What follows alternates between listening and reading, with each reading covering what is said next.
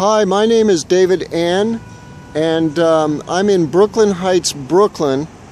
I'm standing on the corner of State Street and Clinton Street. This is the neighborhood that Bill W. lived in when he was at the height of his alcoholism. It's where he lived when he was being treated in Manhattan by Dr. Silkworth.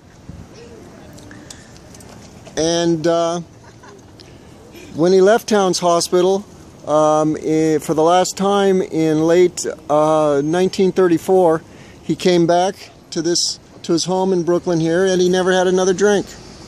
And it was in this neighborhood where he tried to help other alcoholics get sober. He wasn't successful in the first few months of his sobriety, but then he took a trip to Akron, Ohio, and he met Dr. Bob, and together they founded AA in Akron, Ohio.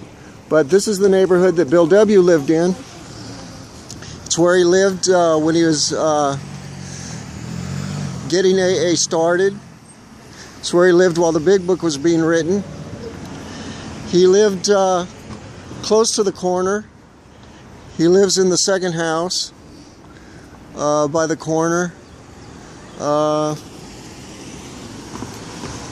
This is the house that Ebby Thatcher came to visit him in. It's the second house in from the corner. We're going to take a walk across the street and take a look at his front stoop. That's his building right there.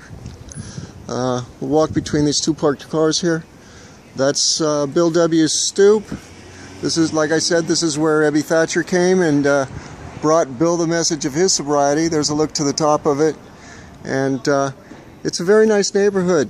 There's a look up the north on Clinton Street. So now we're going to take a walk back across to the other side of the street. Let the traffic go by here. Let a few cars go by so we don't get run over.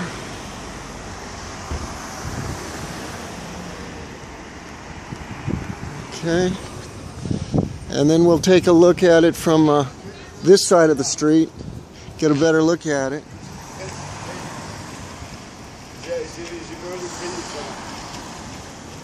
That's where Bill lived with his wife Lois in the early days of early few years of AA's existence. They finally had to move out of the house in 1939 at around the time that the Big Book was published. Because they couldn't make the mortgage payments. They moved from this house to live with friends in New Jersey, and eventually they moved to upstate New York, where they lived with, moved to the house that they called Stepping Stones. But this is where they lived in Brooklyn, 182 Clinton Street, while AA was getting started. Anyway, AA history is alive, and it's here if you want to see it. Thanks for watching. Bye.